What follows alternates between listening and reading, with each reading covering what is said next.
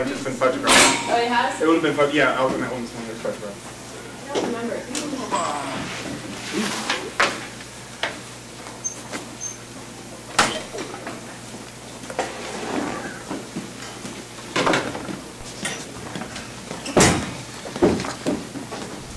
Okay, everybody's going to need to come up to the front. You're going to have to move around anyway, so.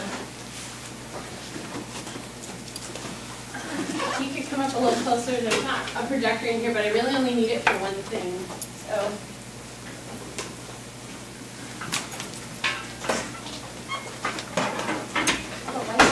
Oh, blackboards are so clean before.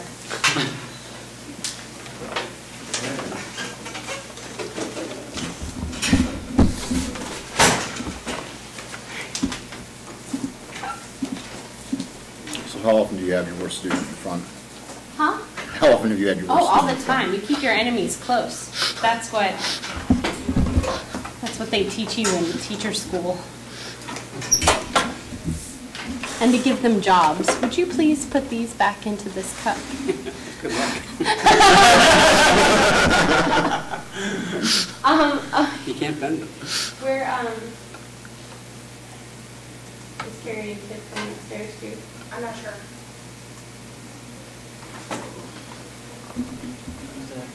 We'll give it a second.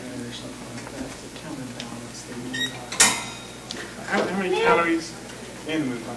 Like 220. I read it. I shouldn't have. you could have like, 6 and still be like under the UN and then the daily. 2 be 1, 3. 1 for breakfast, 2 for lunch, 2 for dinner, and then a snack later. Okay, so hi everybody. We have less time now because of the moon pie eating thing, which I hope is worth it. And someone's tribble's going off. Sorry! It's never going to stop. My name is Leah Van Doren, and I am the formal ed lead for the Solar Dynamics Observatory at Goddard Space Flight Center, and this is... I'm Martha Worrell. I'm the public outreach lead for the Solar Dynamics Observatory at Goddard Space Flight Center. So we were brainstorming this week, contrary to popular belief, all of the pre-planning that went into this conference is, I think they've really overestimated our commitment. Because we came up with this like the day before we needed to actually do something about it.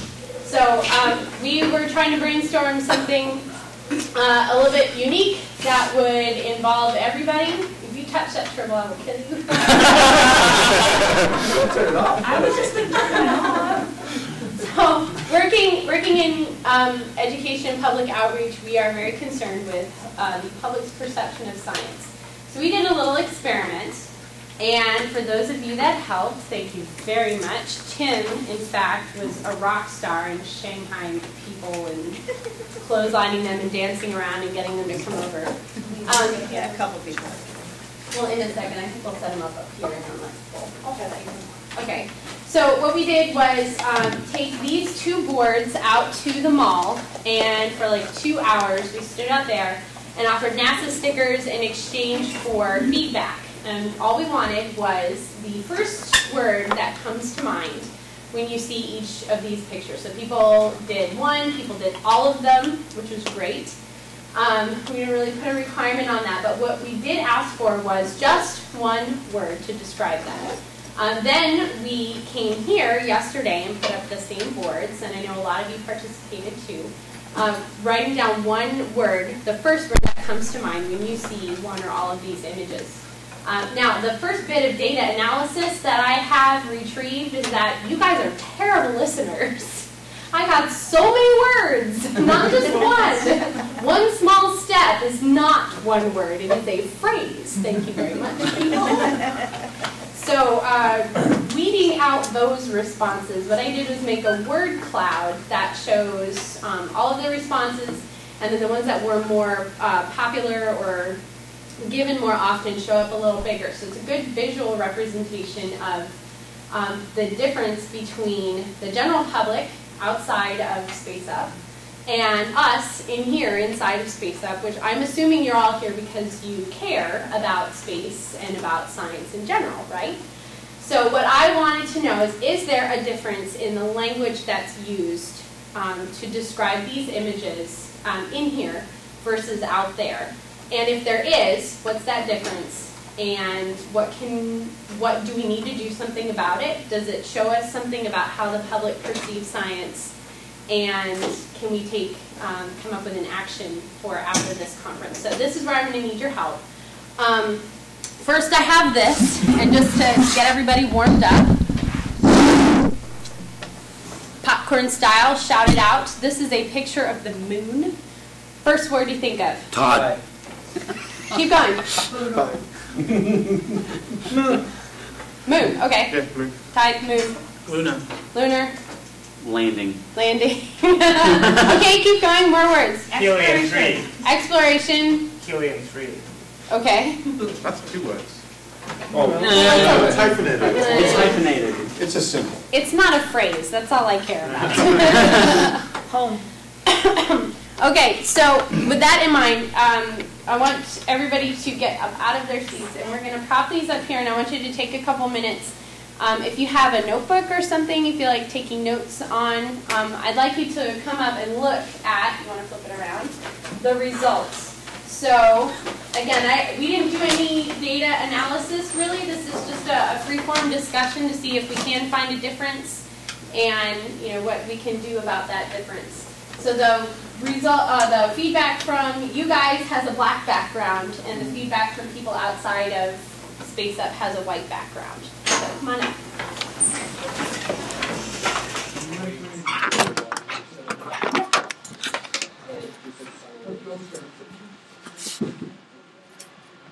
But yeah, go ahead. Yeah. Can we do it at the end, maybe? Okay. So this is so people don't like step on each other. What's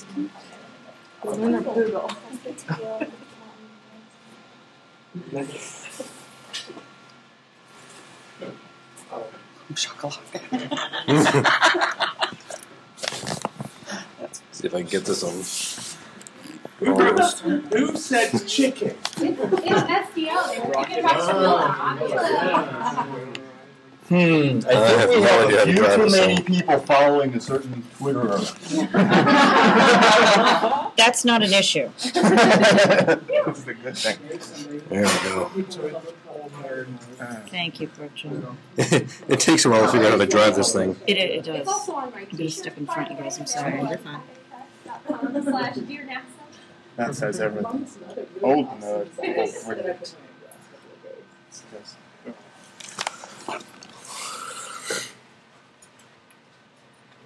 Not that old. Exactly. I know. I know.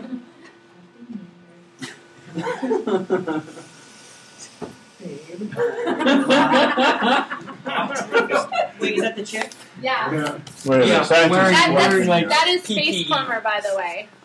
That's You're going to show her those results, I right? am, yeah. She's going to PPE stuff.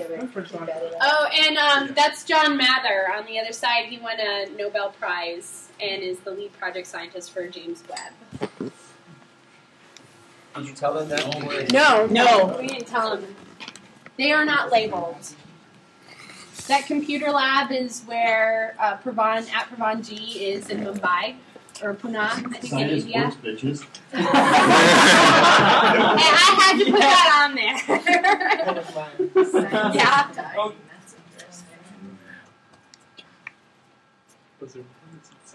This is actually somewhat like heartening here. Everything are we said signs of everything. Jerk. What? The black ones are you guys. Jerk. The white ones are the ones who got big small. Maybe it's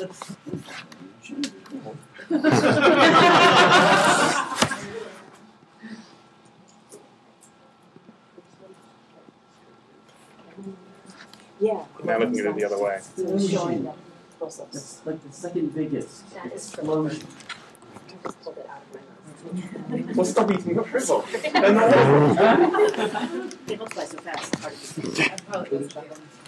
No. The vibraphone. Oh, no, I'm Are you going to make Can use you of... pull the laptop down a tiny bit? Sorry. After the... You know, those would make good shirts, too. Yeah. Those would make awesome shirts. They will be available after the conference on Dear NASA. That's a good idea. Space. One word. Space. Orbit. Right. The gratuitous truth is that That's an even all of these are all more specific than all of these. So Yeah. it's Right.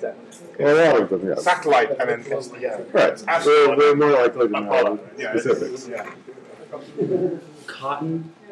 Okay, so some of the things that I think we should list before analyzing these any further. What kind of prejudices do you think people on the mall had versus it was just an odd Sorry. shot.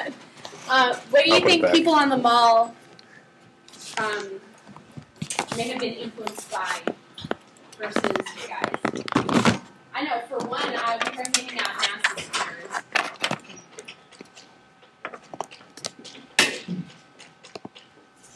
So there may have been an assumption there that, obviously we are from NASA, so that might have gotten them thinking They're also already in that influenced by the direction. neighboring pictures. Hmm? They're also influenced by the pictures next to the ones that they're looking at.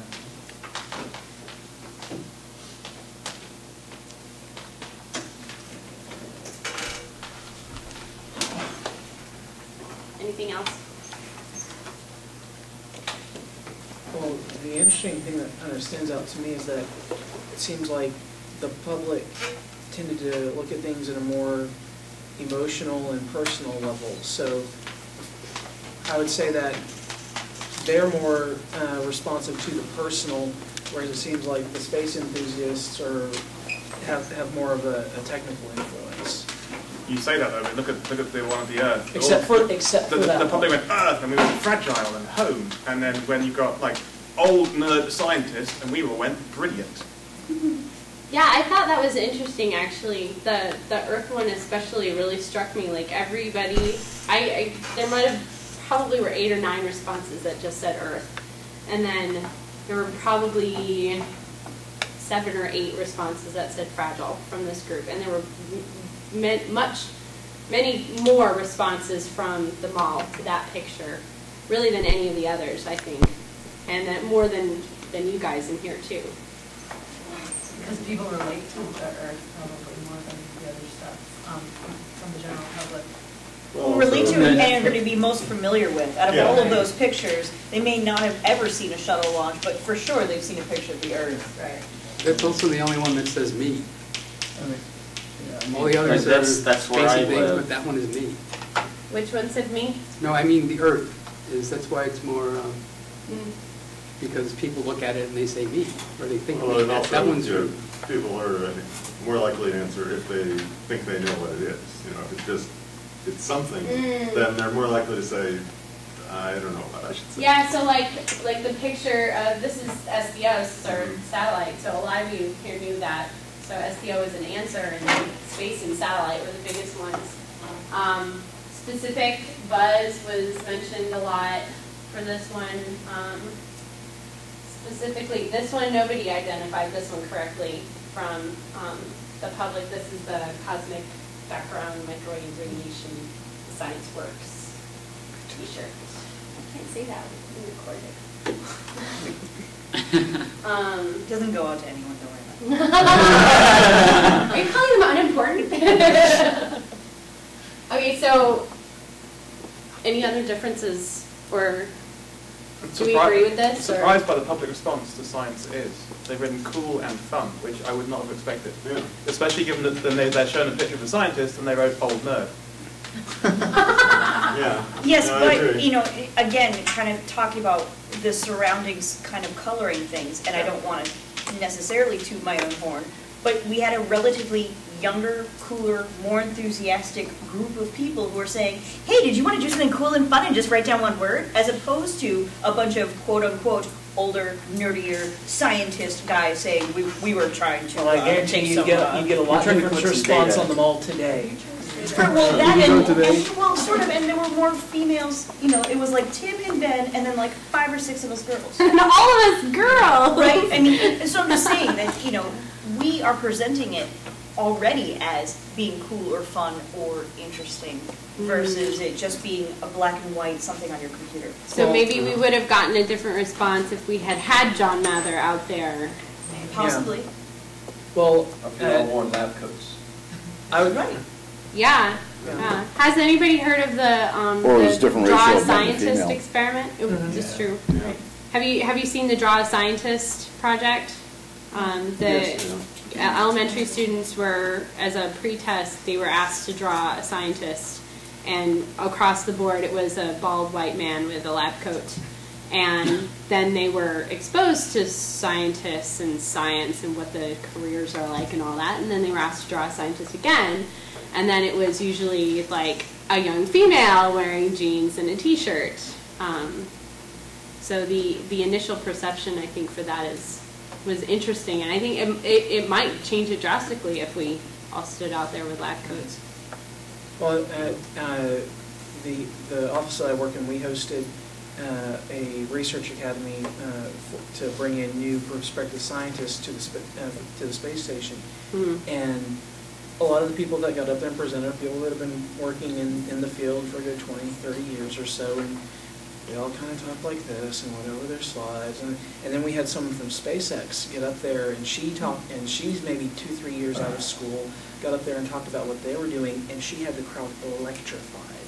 So I think who's presenting it and how they're presenting it has a huge influence on how people react.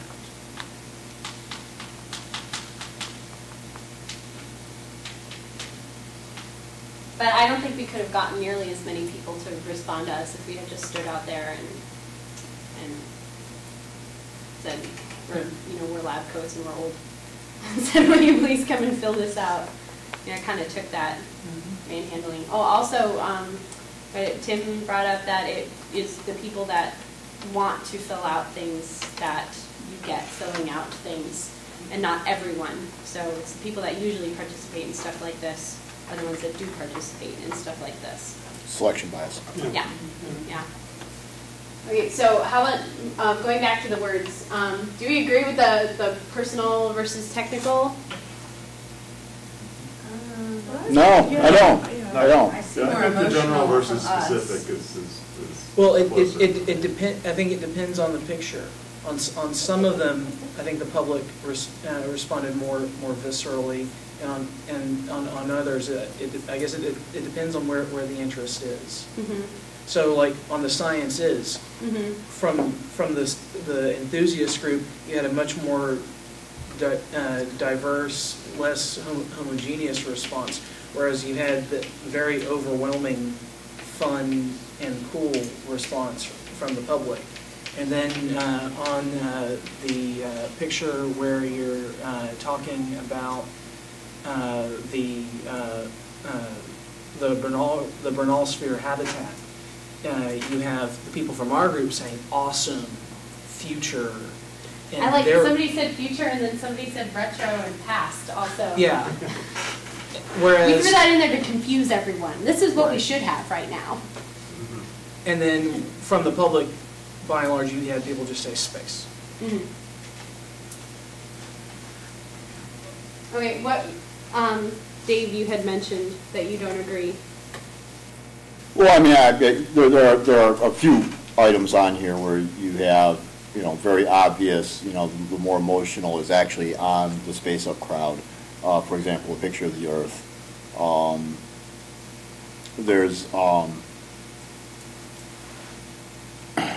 Then there's also the problem of this being a sort of self-selected group in that we're all very familiar with SDO, and there's a few things on here where it's very much we're very much an in-group that are tweeting to each other. And technical answer we tend to focus in on. Where there isn't, then it's not. Then so it's maybe not that clear if this were a more humanities-based, science-interested group, we would have gotten fewer answers like SDO and radiation. But also that, in the cases where that was an option, this group did that. But in the cases where it wasn't as much, we can focus on the mission, then the split is different. Yes and no, because when you look at the shuttle, Dave mentioned that one of the biggest words that we as SpaceUp threw out was thrust.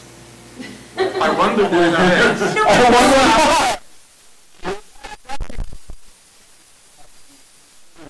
There's a very definite in-group thing going on here in that, Right. you know. That's a different phenomenon, yeah. But the, Come one on, of I the biggest couldn't words take they those threw out was answers out. rocket, and they're both kind of literal. You know what I'm But saying? I think is that you didn't really have the option of choosing which orbiter that was. I mean, or which mission it was. So maybe Right. that is more vague because it is the shuttle, but we want to tag it like they did SDO. Just a question. I heard that when the person goes about their workaday life, they're working on the experience of the last 90 days. So is that applicable here, that the public's experience in the last 90 days is X, and this group's experience in the last 90 days is something else?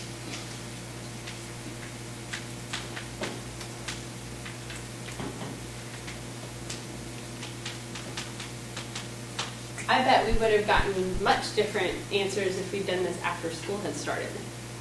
Because we had a lot of kids coming up and answering these questions. How many answers do you have if you get it right after a shuttle launch? Or How many after a answers shuttle do you get? accident. Or if you did Columbia it or in Brevard More County, likely. where the Do you want to shuttle- look? Just more like 20s, 30s? I'm going to have to look. It was about 20 each, I'm going to say. About 20 for each one. And then some were much less, though. It was a wide range.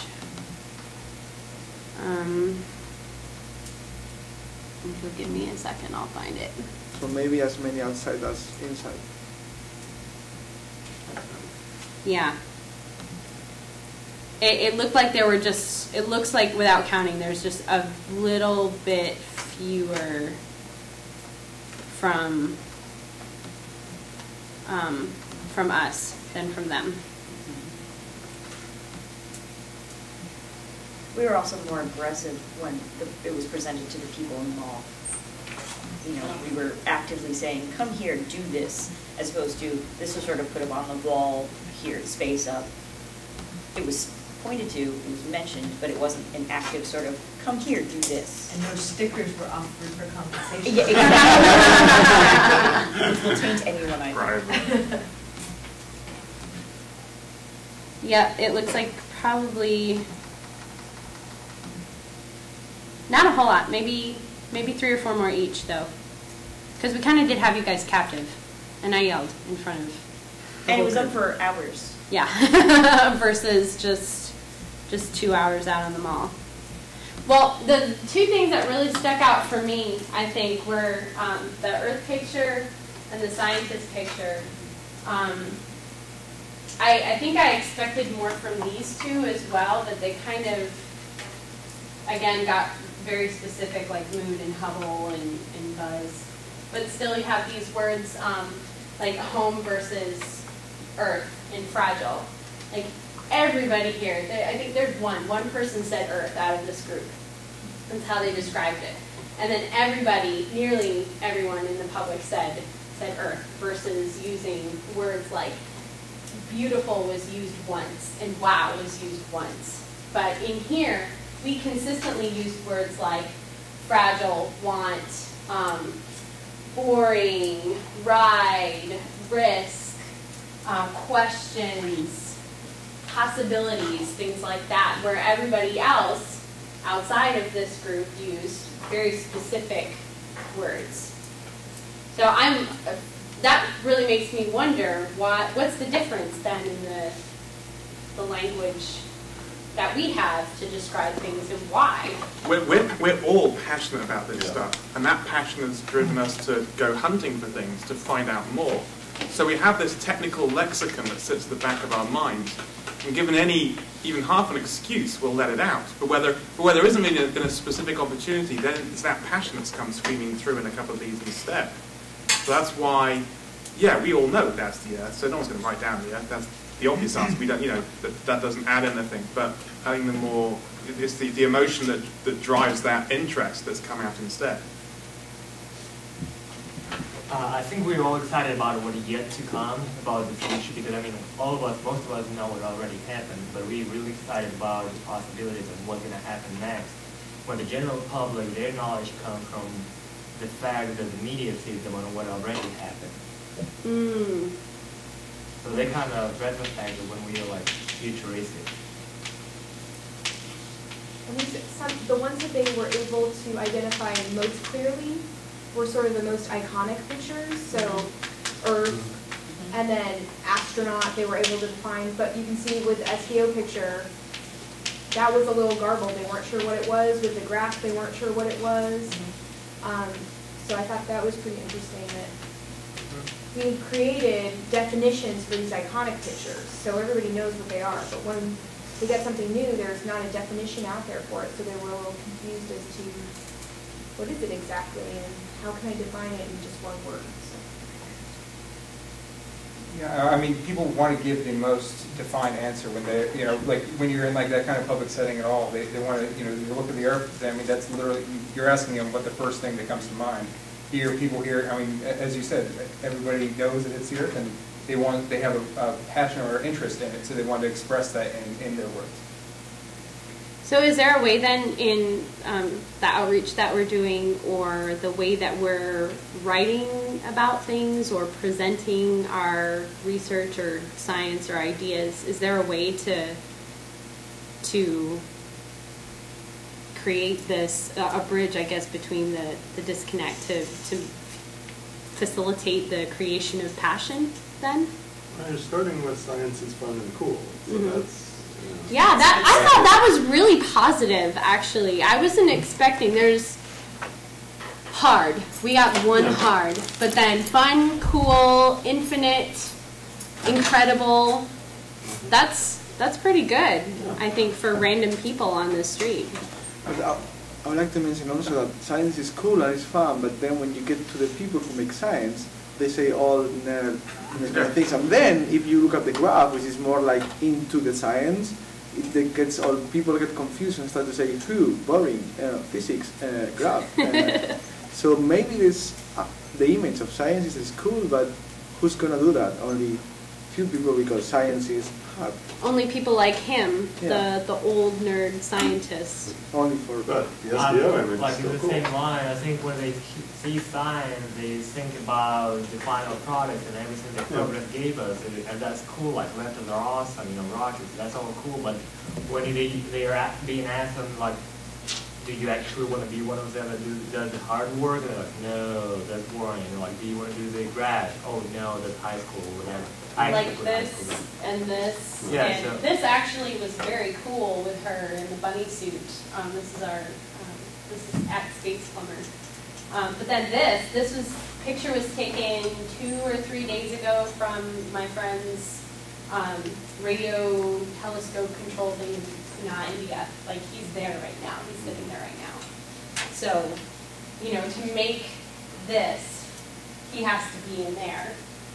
Which is why I threw that up. I think, you know, and most of his data then, you know, initially Looks like comes out that. looking like that. So, you know, saying things like this, you know, are amazing and incredible, you know, but then, like you said, the hard work, you know, who's going to actually sit down and do that? I mean, is it because it seems impossible, or? I think it's that they don't know. It's kind of like the example that I used. That you think that it's so beyond you when you're not exposed to what actually goes on. But if you get that exposure, then you know. And then also, I think that with them relating, people related so much to the picture of the Earth that were the public. I think that maybe the lesson there is you've got to make it relate to their daily lives somehow, or it just, you know, it seems like it's not as important to them. My correlation to that, just from my standpoint, is that I think sometimes we don't know how to communicate. We always communicate either too high or too low, and that there is this sort of middle that you're not speaking down to anyone to say, look at this beautiful picture of Earth. You know what I mean? That sometimes we look at that and go, look at this fragile ball in the sky. And then, you know, that might be too highbrow, or it might be too, do you see what I'm saying? Yeah. Right. Well, there's that too. That was very cheesy. You know, but that there is a middle, and it's okay to say some of these words that they're using without it talking down to And not there's explaining also, myself and there's a way to get beyond, you know, here's this picture that everybody thought looked cool from SEO, Yeah. and It's on get my shirt, across by the more. way, Yeah. which is available on cafepress.com/studio. And get across, you know, get across more of the science without getting down to the level of the graph that is probably going to be hard for a lot of people to understand. But there's again an intermediate level. Okay, so how would you put that into it? I don't know. I just feel like I look at some of these images and it feels, oddly enough, very NASA TV to me. There's this very technical sort of, you know, there's the graph way up here that I don't understand, and I'm not going to understand in the next 5 minutes. And then there's some of this really sort of basic, I feel talked down to, kind of like, well, duh, that's Earth, I get it, kind of thing. But that there is some middle, and I think that's where we need to focus to, sort of like the edges you kind of have to throw out. Well, I think people, I was going to say, I think people like Neil deGrasse Tyson and Brian Cox do a really good job of bridging that gap and reaching the middle, because they're both very technically well educated public speakers and scientists, but they also know how to get to that common ground and reach out to people. I'd also say Phil Plait, the bad astronomer. He's another really good example of people that can do that. So I think maybe it's a matter of finding the people who are good at bridging those communities and bridging those gaps and encouraging them and enabling them to do what they do. Okay. You shouldn't be afraid to present the graph, but you also shouldn't focus on just the graph. Does that make sense? Yeah. Somebody made that graph. I want to know that person because it looks cool, and I'm sure they could explain something about it that I'll understand and grasp and be able to walk away from, so that next time I see exactly that graph, I'll be able to say, hey, this kind of sort of means this kind of sort of. Okay. Build on the cool to get at least a little bit beyond it. Okay. Oh, I like that. Get beyond the cool. I feel like that really sums up the it's beyond me point. Like, there's no way that I could ever do this. So, like, you can hook with the cool and use our language, with our passionate, relatable terms to be the hook that will take people past that into the, you know, I never thought I could work on the orbiter stage.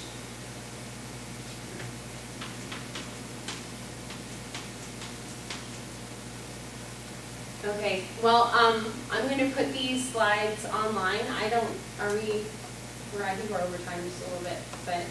Just a little bit. Okay, well, I'm going to put these slides on the wiki, and I think maybe we should continue to do this, maybe get a larger sample size and see what happens.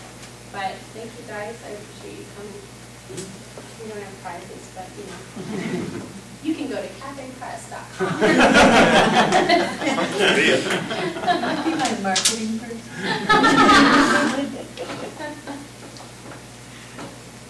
Thank you, Leah. You're welcome. That's cool, cool.